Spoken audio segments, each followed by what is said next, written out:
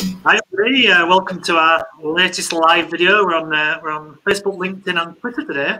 I'm absolutely delighted to say, and I'll take that off the screen so you can see it, I'm joined by Sally Bendtson from Limelight HR, and we, as you will have seen on the screen there, we're going to talk about kind of planning to ensure that you get the best out of the people in your business and your team and whatever it might be. And it's something that I know Sally is very passionate about and has done various things around this. So kind of before we kind of go into the details of that, Sally, I just want to quickly introduce yourself and we'll go from there.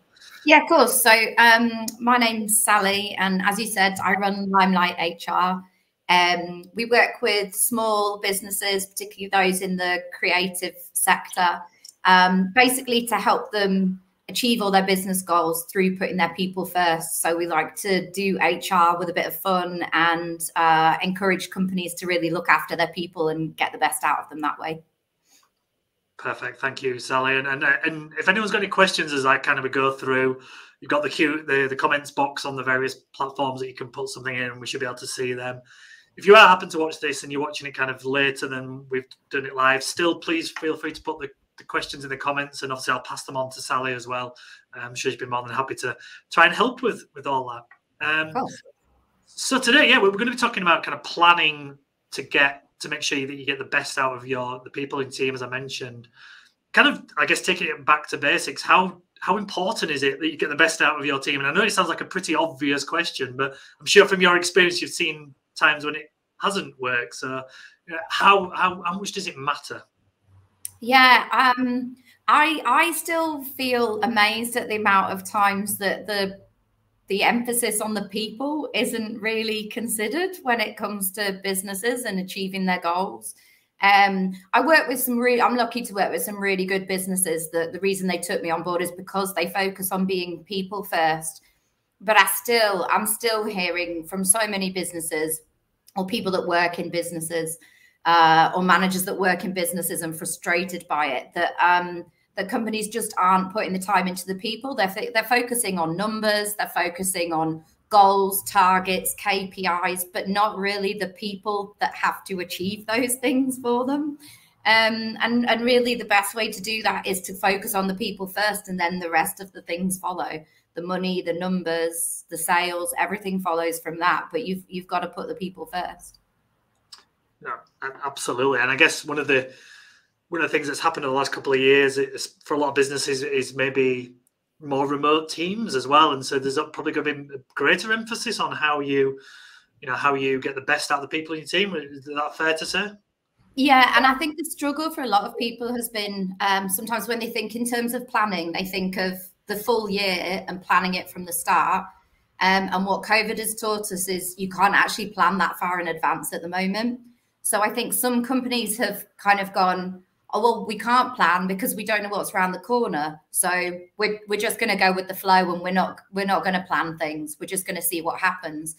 But the problem is that then all the staff are left there kind of going, oh, what are we doing? And what's the aim? And what do you want us to achieve? And when are you expecting us back in the office? And are my targets still going to stay the same? So I completely appreciate you can't plan to the length that you used to, but you can find alternative plans. You can find short-term plans. You can find the plans that work in the meantime, and you can communicate as often as you would, if not ideally more so than you normally would, just so that people feel a bit more relaxed and like things are less up in the air.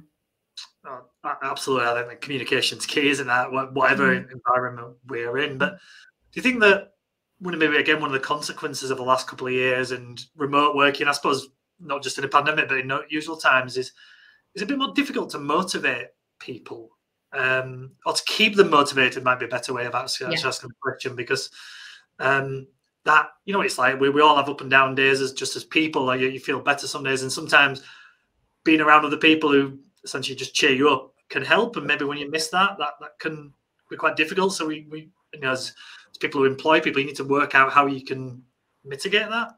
Yeah. And I suppose it's partly looking at what did you used to do in order to motivate people. And rather than just going, we can't do that anymore because we're not in the office, it's saying, well, how can we take the things that people loved about that and find an alternative way to do it? So if it's just being able to catch up with everybody on the team, it's about how you have those team catch-ups now, whether that's through video or on calls if people are sick of videos, or if it's doing something a bit more social and not work related. So instead of putting everything on hold, it's just finding an alternative. And when you make the plans, maybe you've got a mixture of people in the office and at home, or they're doing a mixture across the week. So it's just looking at your plan and saying, who's that going to work for? Will that work for both the home-based people and the office-based people?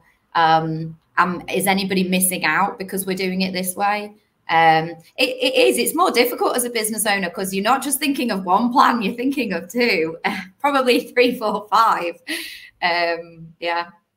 That was funny enough. That was something I was going to mention kind of around that subject, that, you know, from my experience, a lot of working within businesses, there's kind of one rule for everyone. And that's kind of what it has always been, because probably for a number of reasons, it's kind of seemed to be fairer and easier to administer. But do you think, again, the kind of the circumstances have meant that businesses now have to consider the individual? And whilst, you know, being fair to everyone is obviously important, but also considering personal and individual circumstances as well, this is maybe a good thing. Well, will be a good thing if that's the case, that people will understand and consider that more as we both now and as we move forward.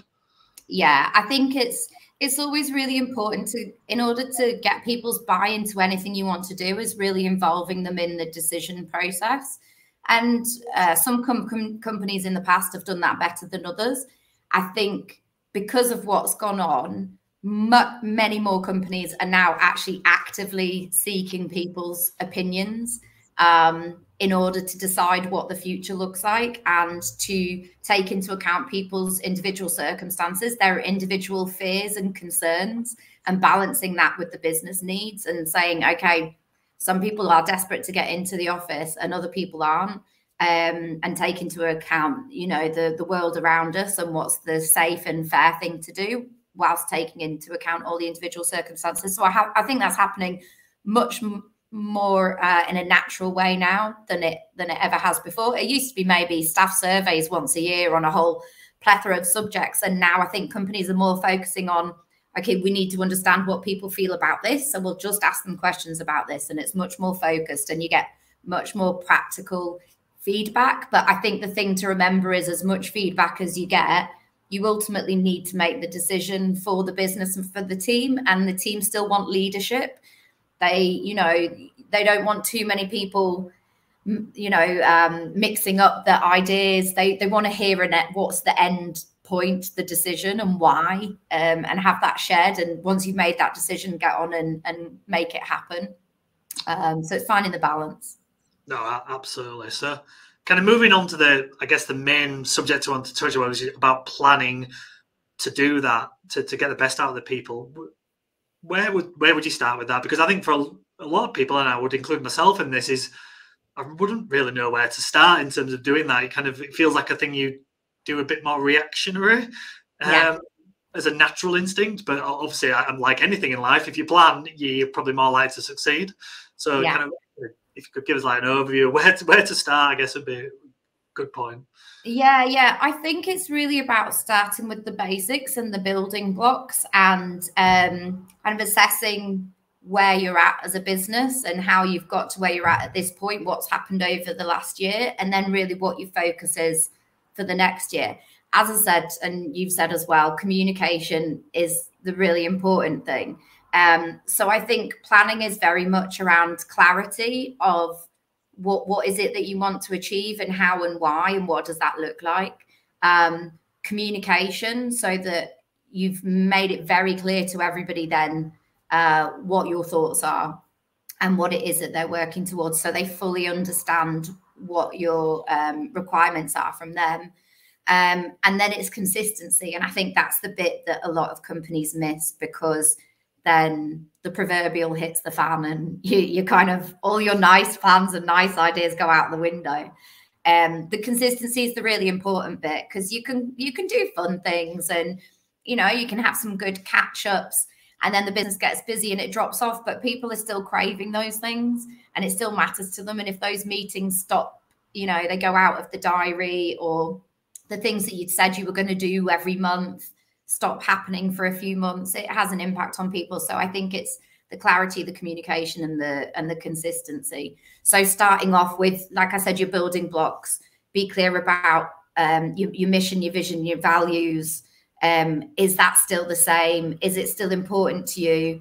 Pulling everybody together. This is our purpose. This is what our goal is for the next year. Whether you call it mission and vision, or you call it goals, or you call it purpose, it doesn't matter.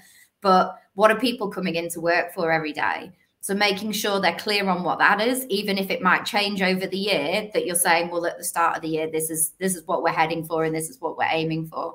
And then talking about what they can expect from you in terms of communication, catch-ups, one-to-ones, how often you're going to do things, what they can expect from you in terms of support and leadership, and then what you expect from them in return. And having, like you said, rather than being reactive, plan it in advance. Don't just wait till something happens and go, oh God, quickly, we could throw something together on that. Just try and be a bit more organized. And it comes down to just putting the time in to do it, caring enough to do it, putting the time in your diary to do it, and making it happen.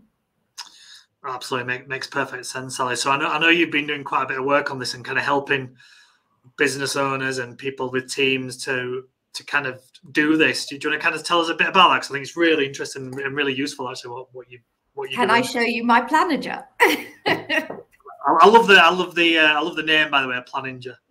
Ah, thank you. Actually, I have to be honest, it's your good wife that came up with it. Well, all I'll say, Sally, is that doesn't surprise me. Putting two words together. She did say she liked that. Is her thing. If you saw some of my other posts as well, it was potentially going to have a slightly more exotic name, which we realized wasn't going to be very good for general PR and marketing. So we did go with the Planager in the end. And I suppose this was really my thoughts of, for small businesses that are overrun, I'm sure big businesses are as well, but for small businesses where there's maybe an owner who's the lead manager, or for teams where they've got a manager who maybe there isn't an HR team to support them on the day-to-day basis, and they've got good ideas and they've got good intentions, but they're a bit lost as to what does that look like on a daily basis? How do I put all of these things in place, and what do I put in place? The aim was to really make a really straightforward kind of planner for them to follow throughout the year, to spark ideas, and then to give them an opportunity to write it down and plan it out in advance. So we've tried to take some of the pressure off by providing the ideas and the spark behind it. So if I just, am I okay to talk through kind of quickly what's in it?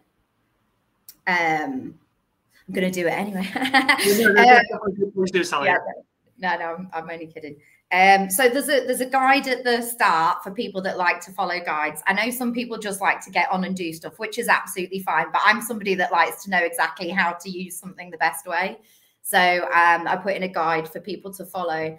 And then we've got sections throughout the book, like having difficult conversations, reminders to do things like that, and fun things. So we've got some notes for people to follow as to how to have difficult conversations, what that looks like, and how to maybe frame them.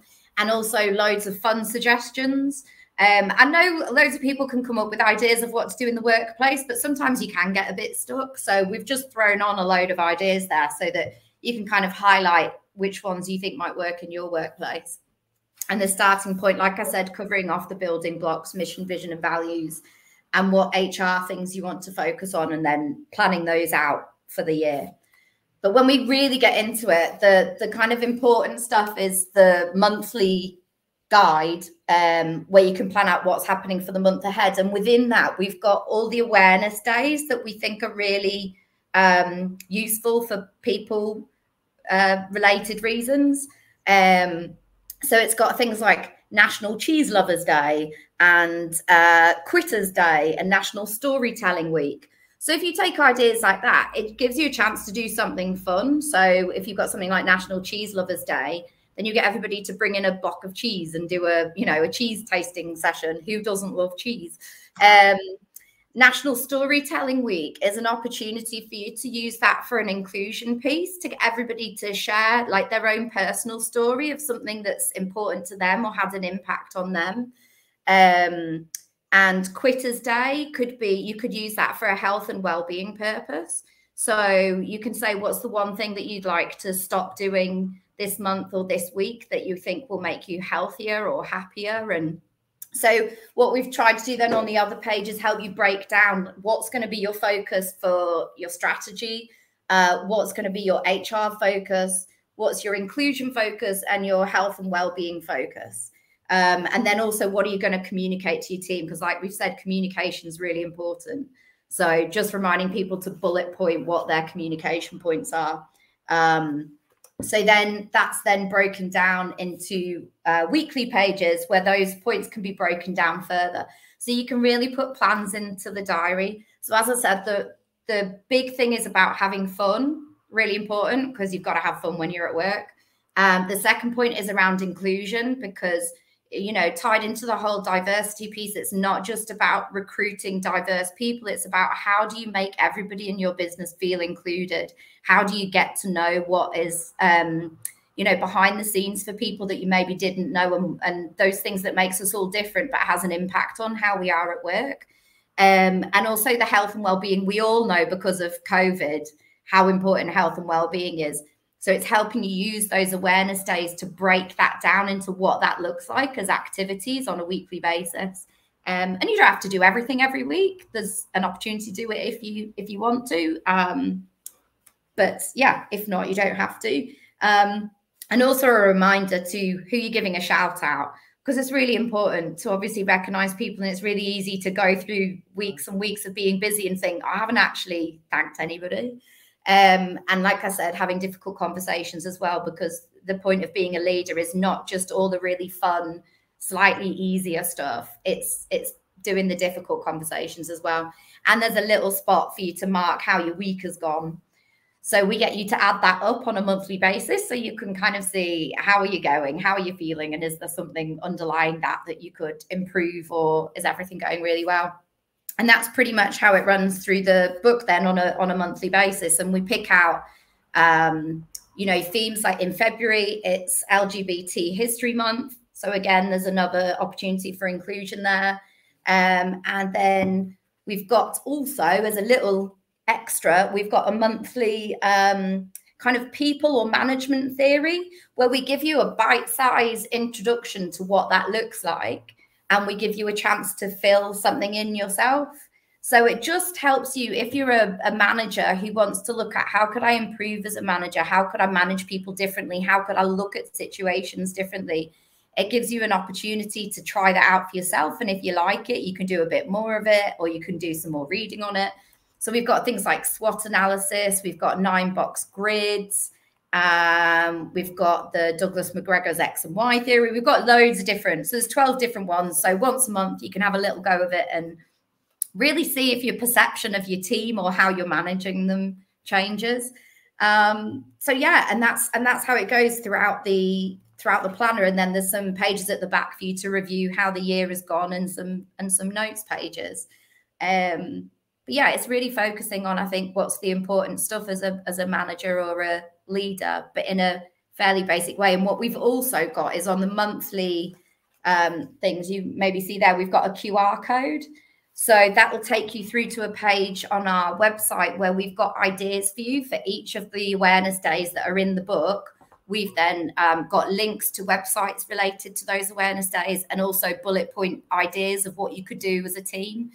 Like Cheese Lovers Day might be quite easy to come up with something, but some of them, they sound like a great idea. It's not always easy to think of how you can incorporate it into work. So we're going to share all of those ideas with everybody that gets the book, so they can get some ideas from us rather than having to do it all themselves. I think it sounds fantastic, Sally. I think, for speaking from experience, someone who's got a team and it's not a lot of difficulties, and having something that kind of step by step can help you along is fantastic. You've even a very nice comment from Mike there. Sally's awesome. Oh, thanks, Mike.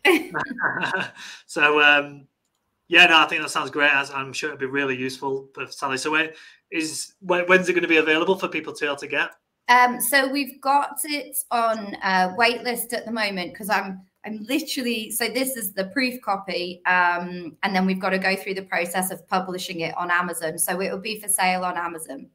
And so we're signing people up to get alerted to the early bird release. We'll do it at a discounted rate. Oh, you've got a handy link there. So yes. As well, and obviously if they can't find it for whatever reason, just give me or Sally a shout, and I'm sure we're pointing you in the right direction. Yeah, so we'll probably have it for 1 or 2 days at the early bird release, and then it'll go on general sale at the full price. So if people sign up for the alert, we'll basically let them know as soon as it goes live on Amazon, because we don't know exactly when that will happen. We're just sitting, waiting, excited. Yeah, well, it sounds great, Sally, and obviously I'm sure there'll be lots of people who really benefit from it. I think I'm going to sign myself up soon as I finish this call as well. So, well, I'm going to use it myself, to be honest. So, yeah, great. So thank you, and obviously that really helpful with the stuff that we talked about earlier. So if anyone, like I said, is watching this afterwards and want any questions for Sally or for us, just let us know. But obviously you can find out about Sally, and the best place to go to your website or to social media. Would that be right? Website, yes, we've actually just redone the website, so have a look at that. limelight.hr.co.uk, and or LinkedIn. Give me a shout on there. Happy to chat to anybody. Perfect, Sally. Well, thank you very much for your time. Like I said, I think it's really useful. And yeah, thank you everyone for watching. So thank you. Thanks, Mike.